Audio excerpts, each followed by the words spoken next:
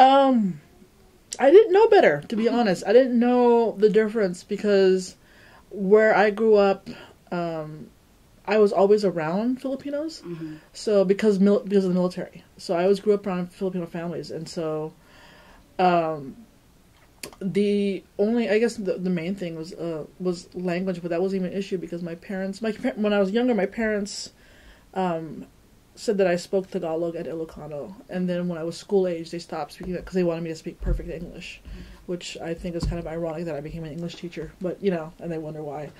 Um, and I was always, I've known nothing else. I've always known that as the oldest, I had to be responsible for my siblings. I was the role model. I was the one that got in trouble all the time.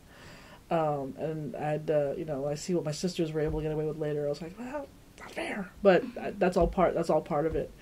But as far as, I guess, challenges, nothing that I see as terribly unusual because, I've talked to other people and we all go through the same things growing up.